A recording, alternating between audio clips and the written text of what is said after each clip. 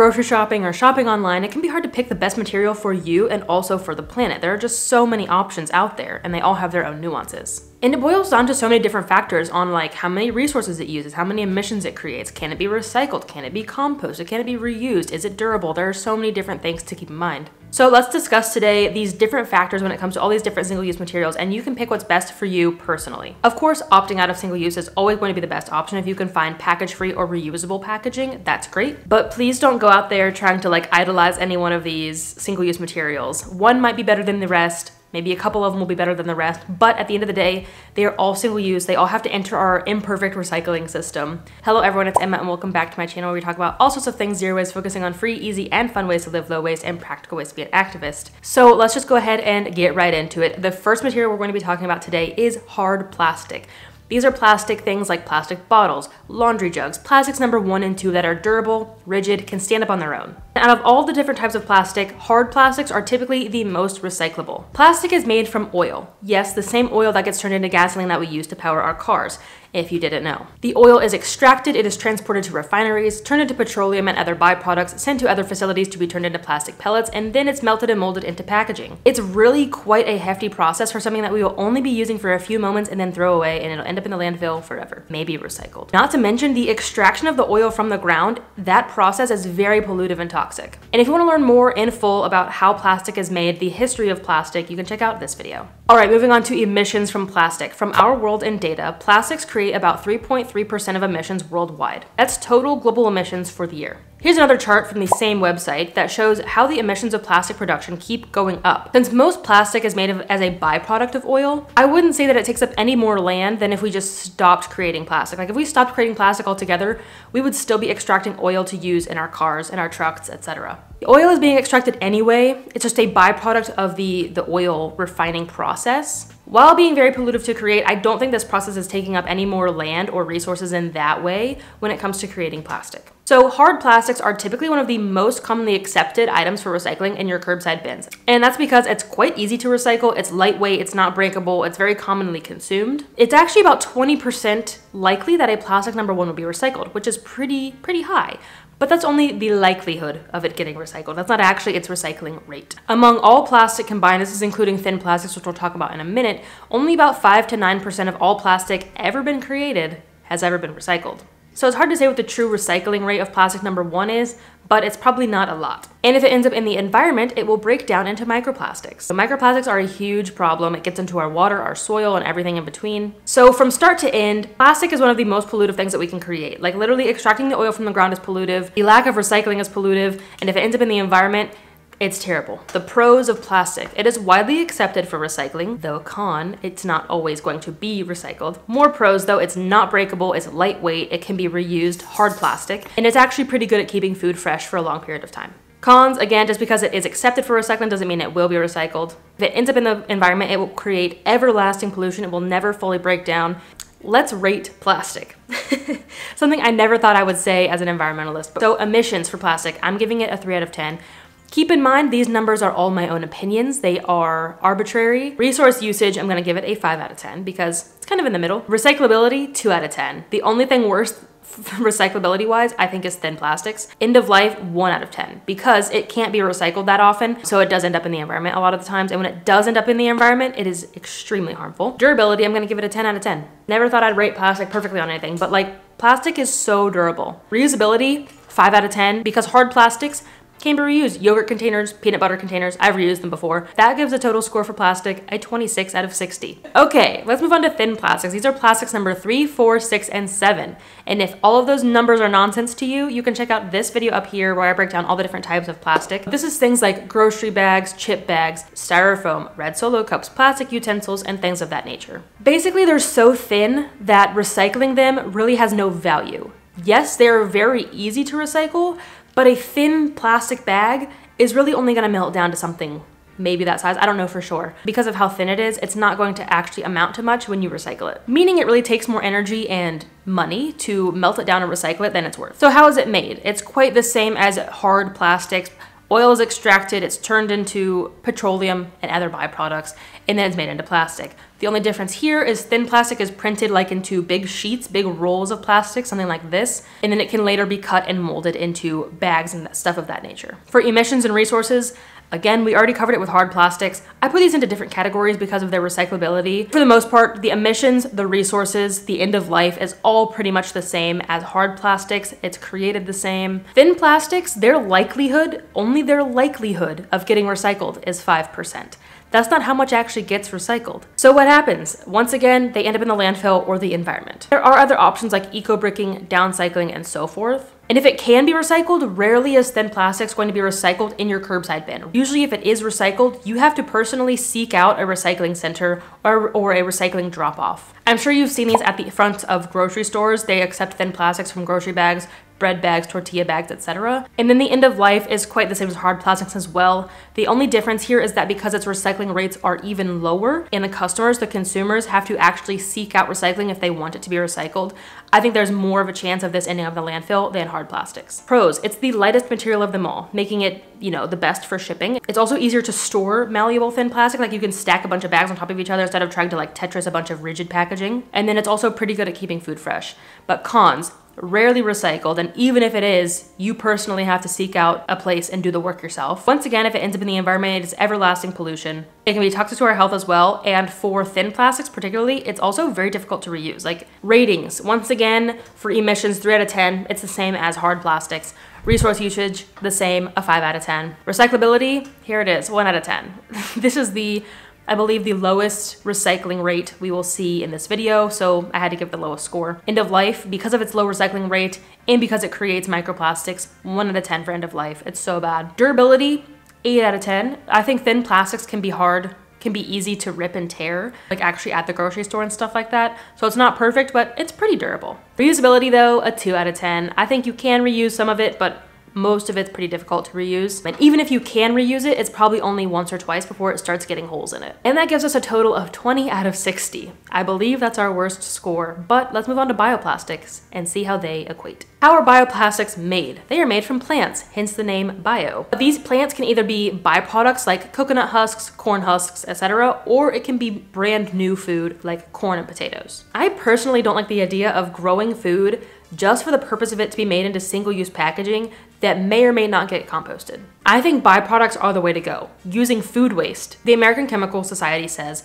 that bioplastics are made by converting the sugar present in plants into plastic. In the United States, that sugar mostly comes from corn. It makes bioplastics renewable and better for the environment than conventional plastics. I would say it is better in the sense that it creates fewer emissions because it's less toxic to grow corn than it is to extract oil. But again, we're growing water-intensive monocrops that are destroying biodiversity just to throw a single-use item away. Okay, emissions. Let's talk emissions. 1 metric ton of bioplastic creates about 0.8 metric tons of CO2 compared to 2.4 metric tons of CO2 to make 1 metric ton of oil-based plastic. That's a huge improvement in emissions, which I think is really good. But resource usage. So according to Statista, in 2022, the total agricultural land area that was used in the production of bioplastics amounted to approximately 0.8 million hectares. This is projected that this area will increase to almost 3 million hectares by 2027. That would account for approximately 0.058% of global agricultural area. This number is very low. It's not even 1% of what we use for global agriculture. But again, I think we should really be advancing technology to use byproducts to create bioplastics, corn husks, banana peels, apple cores, etc., versus growing new food to be turned into packaging. Because that's 3 million hectares of land that we could be using to grow food for ourselves. Because, as we'll see in just a moment, our composting in the United States is so poor that even if we use bioplastic packaging, it probably won't get composted anyway. Speaking of, let's move on to recyclability or compostability. Yes, bioplastics can be recycled. Some of them can. Big caveat, not all bioplastics can be recycled. They have to have the same plastic code as other plastics. Like I mentioned earlier, all those different numbers with the different types of plastics, that's what I mean here. If there's a bioplastic number 1 and a petroleum plastic number 1, they can be recycled together because their components, their like biology essentially, is the same. But that means the recycling rate is about the same. Hard, rigid bioplastics are only likely to be recycled up to 20% of the time, and thin bioplastics are only recycled around 5% of the time at best. Bioplastics can be composted too, which is good news. Sort of. Once again, this has many nuances to it. Most bioplastics are commercially compostable, not home compostable. But you do have to be careful about ingredients though. Some bioplastics are made from 100% plants, which is great. Some bioplastics are not made out of plants. Can they put bioplastic on it?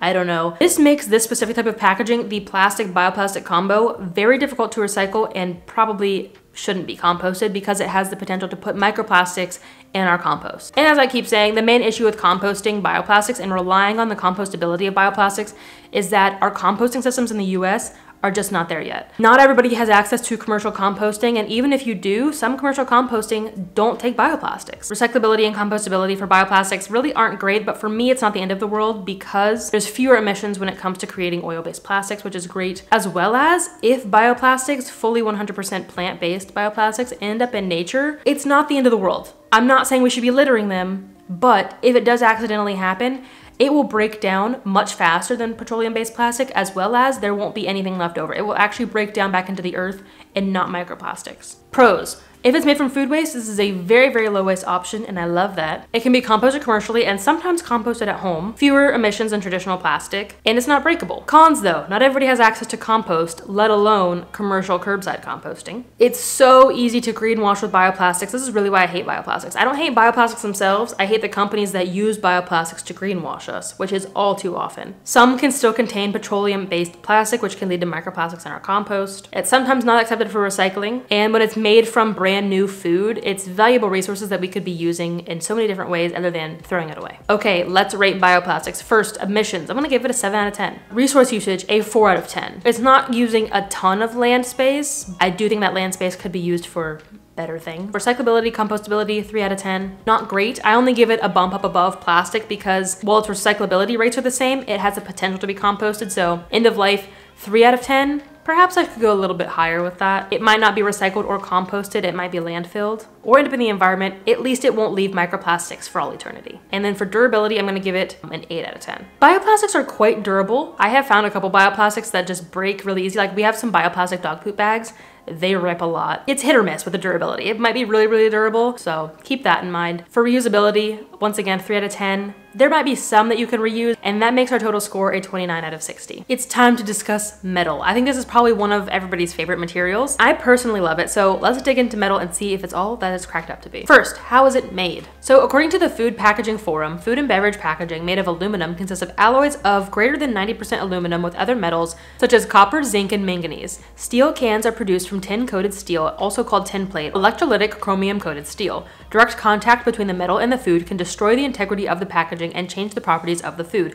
Therefore, metal packaging is often coated with an organic polymer, preventing these unwanted interactions. What does this organic polymer mean? I have no idea. I think usually it's plastic. It used to be BPA, which was terrible for our health. Thankfully, a lot of cans these days, most of them are BPA free, but the organic polymer makes me think that it might be bioplastic. I couldn't find a ton of information about this on the internet, so let me know. But unfortunately, this layer is necessary for cans because otherwise our soda, the acid from the tomatoes, etc. would just wear away at the metal, and I don't know if it would cause it to like fully corrode and fall apart, but it would affect the integrity of the can. So let's move on to emissions. This is where metal takes a big hit. So according to Reuters, to create 1 metric ton of metal creates 11 metric tons of CO2. That's so much emissions. That's 5 times worse than plastic. But to be clear, that is creating raw metal from scratch, harvesting it from the ground, melting it down, etc. Thankfully, recycling metal reduces the emissions by 58%, which is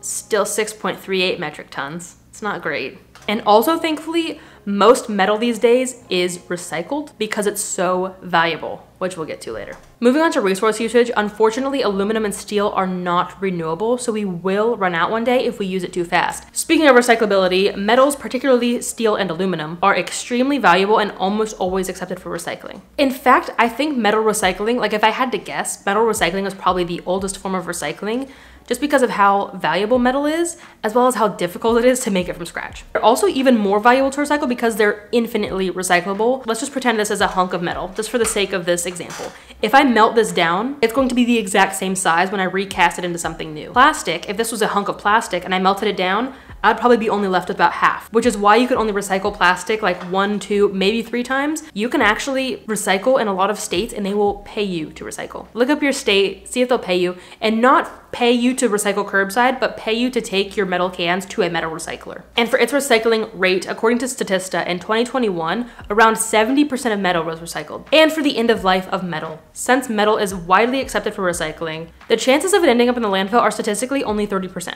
But even if it does end up in the environment, it won't break down into any harmful chemicals. It will just break down eventually. It'll take a long, long time for metal to break down, but it eventually will break down and become part of the earth again. Pros to metal: it is infinitely recyclable and has really, really high recycling rates. It's also easily reusable in your own home. It's cost efficient for recyclers to recycle it, and it can even make you some money as well. Now, the cons: mining new metal is extremely harmful to the environment. Even recycling it is still very pollutive due to the high energy that it takes. Let's rate metal. It's gonna get a 1 out of 10 for emissions. Resource usage, a 5 out of 10. I put this in the middle because while using brand new materials to create metal is really, really bad, the recyclability of it helps the resource usage over time. And speaking of recycling, the recyclability for metal, 9 out of 10. Nothing is gonna be perfect, but I think this is about as close to perfect as we're gonna get with our current recycling system. End of life, it's gonna get a 5 out of 10 because it will take forever to break down in the environment, but eventually when it does, it won't leave anything harmful behind. Durability though, 10 out of 10. Metal is so durable, and like even if it's dented, you can still use it. Reusability, 7 out of 10. I don't think it's the most reusable, so that gives us a total score of 37 out of 60. Moving on to paper. Paper packaging is really not all that common as a single-use packaging because it can't hold liquids, it's breathable, so it's not the best at storing food for long periods of time, but it is quite common with things like pasta and mushrooms, as well as bags at the checkout line. So let's get into it. How is it made? Paper is made from trees. And if you didn't know as well, trees take decades to grow, meaning it takes decades of resource usage like water and fertilizer. There are other options to make paper, such as bamboo as well. But for the sake of this video, we're going to be focusing on tree-based paper because that's the most common type of paper. So first, trees are cut down, they're chipped, and the chips are then turned into wood pulp. It is then washed to get rid of any dirt, residue, etc., and then bleached to make it the shiny white paper we all know and love. From there, it's then sized to be turned into notebooks, printer paper, and other things like toilet paper, napkins, and so forth. But there's also so many different types of paper. Like that's like paper that we're going to be using as a consumer and not packaging. Packaging is typically unbleached and it's typically thicker, things like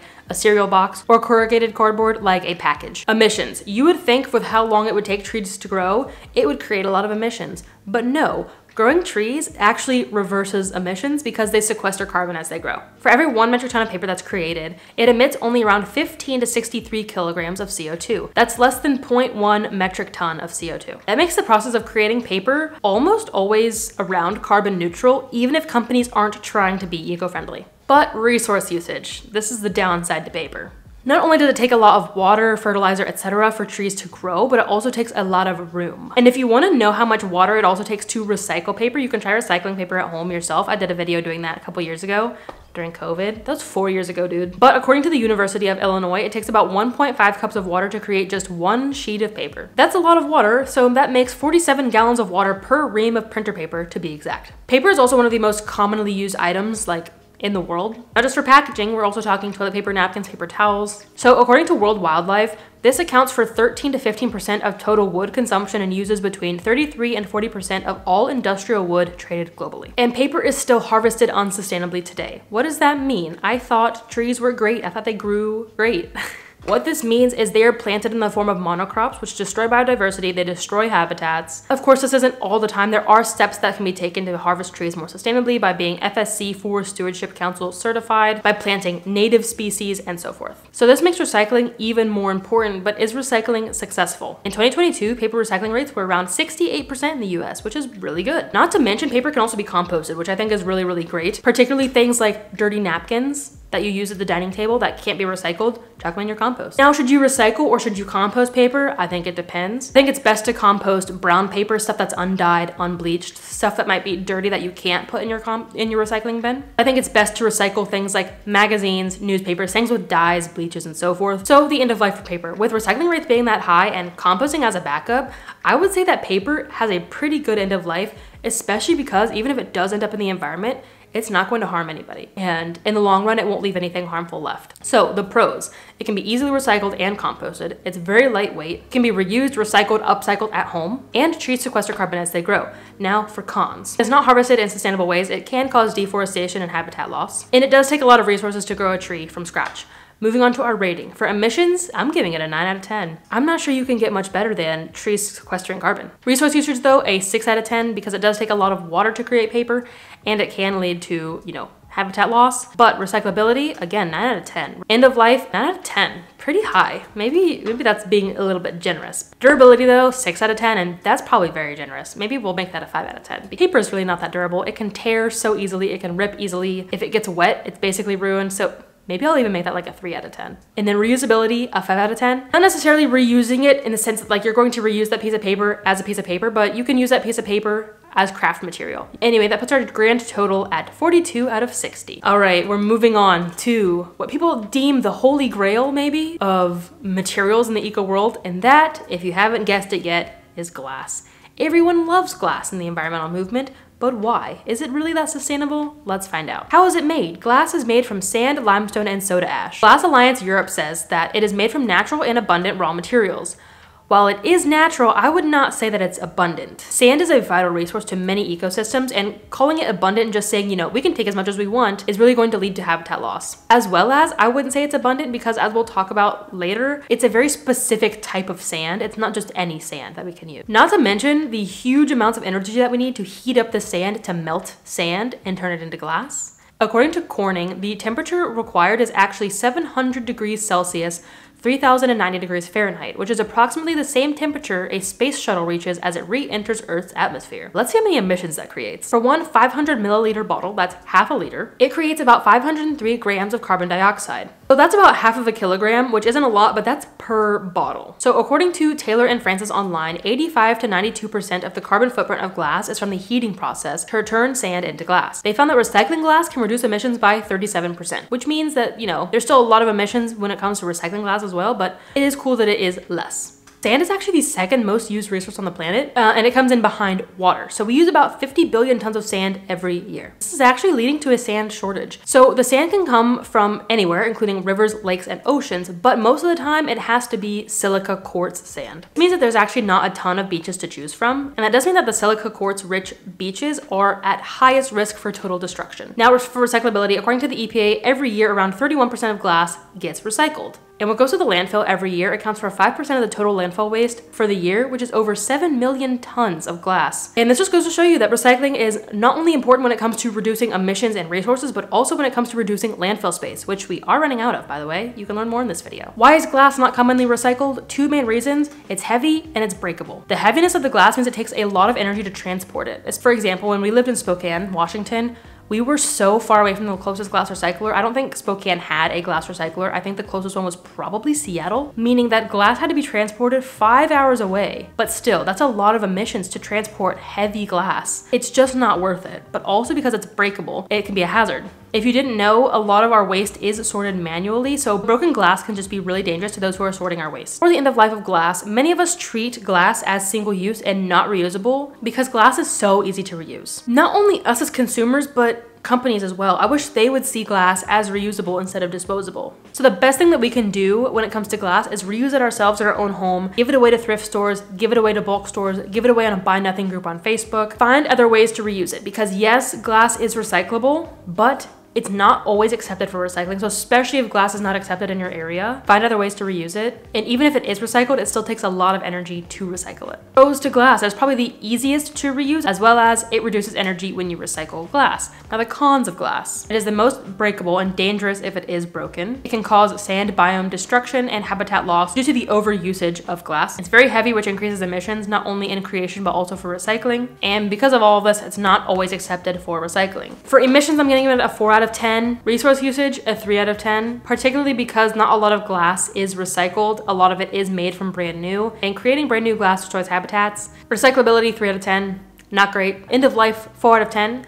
I think it's really great that glass is very, very easy to be reused and that it also won't create anything toxic in the environment, but its recycling rates are so low and it probably will never break down in the environment. So durability, 5 out of 10. I think if you're careful with glass, the durability is probably like an 8 out of 10, but because glass is also so breakable, I had to just put it in the middle. And for reusability, 10 out of 10. I think glass is the easiest item to reuse. It lasts forever, it's non-toxic, but that puts our total for glass at a 29 out of 60. The last material that we're going to be talking about today is cartonboard or Tetrapak. I made a full video about this that you can check out up here, but we're gonna talk about it in short for this video. So how is it made? Tetrapak is 70% paper. The other 30% is paper and metal, making it a triple mix material. So it's made out of paper on the outside to reduce the amount of plastic packaging. The middle layer is aluminum to prevent light from getting in and keep the food lasting as long as possible.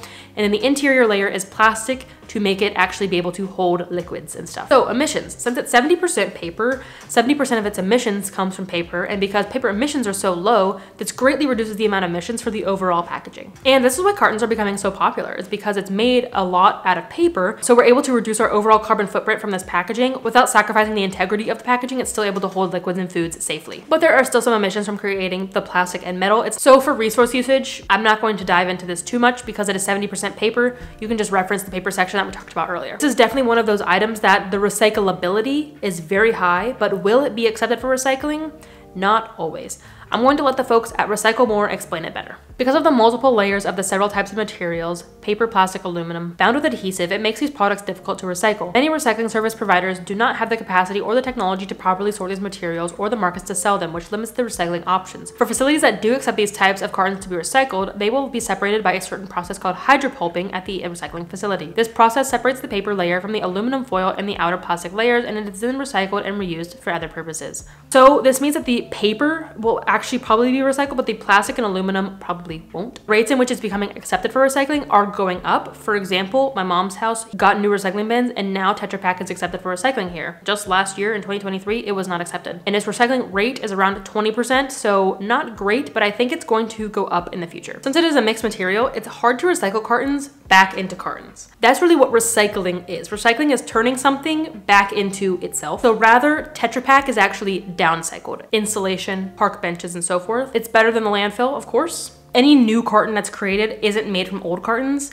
it's made from new materials. And since it does contain parts of plastic, if it does end up in the environment, it can cause environmental harm and microplastics. Pros of Tetra Pak: it is lightweight, it is not breakable, and it does use less plastic, which is good. Cons is that it's still not that accepted for recycling, and because it's made from a lot of different materials, it can be quite resource intensive to create. For emissions, I'm gonna give it a 5 out of 10 because it's mostly made out of trees. I think that's really good, but clearly not perfect. Resource usage, a 5 out of 10 for the same reasons it's made out of paper, metal, and plastic. Recyclability, 4 out of 10. It's not the worst, it's not the best, but it is going up. So ask me again in a couple years. For the end of life, 3 out of 10, just because the recycling rates aren't great, and even if it is recycled, it's actually downcycled. Durability though, I'm gonna give it a 9 out of 10. I think it's one of the most durable materials. But the reusability, I'm gonna give it a 1 out of 10. It's on the same level for me as thin plastics. That brings our total score to 27 out of 60. Here are our final scores. Once again, these are arbitrary, these are my opinions. You can read the facts above and make your own judgments based off of them. Paper at 45, metal at 37, that's a big gap. Bioplastic at 30, that surprised me. Glass at 29, Tetra Pak / carton at 27, hard plastic at 26, and thin plastic at 20. Going into this post, I definitely thought that paper and metal were going to be at the top, and I thought that plastics were going to be at the bottom. Bioplastics surprised me, coming in at number 3, and glass is about right where I'd put it as well, right smack dab in the middle. I hope that this video helps you to become a better consumer, a better recycler, a better reuser. Keep in mind that the reduce, reuse, recycle is in that order for a reason. Reduce what you consume, reuse it if you have to consume it, and then recycle it as a last case scenario. Don't buy these materials thinking that, oh cool, they're recyclable, my work here is done. Because recycling, as we can see from this video, is very, very broken. What you can do about that though is actually support the recycling industry, buy recycled materials when possible, become better at recycling, follow your recycling rules. And if you want to learn more about the importance of recycling, I have this video that you can check out down below. That is all that I have for today. Thank you so much for watching. I really appreciate your time with this video, particularly because this one was very long, but very, very important. And thank you again. If you found any value in it, don't forget to give it a thumbs up and share it with others who would find value in it. I'll see you in the next video. Until then, remember that your small actions make a big difference in the long run. Bye guys. I'm coming back on here for the bloopers because it was 105 minutes. An hour and 5 minutes. As I said, this is gonna be a long one. or electrolytic chromium-coated steel. I can't believe I said that word without stuttering. Oh my gosh, my head hurts so bad. We're dangerous to those who are sorting our trash. So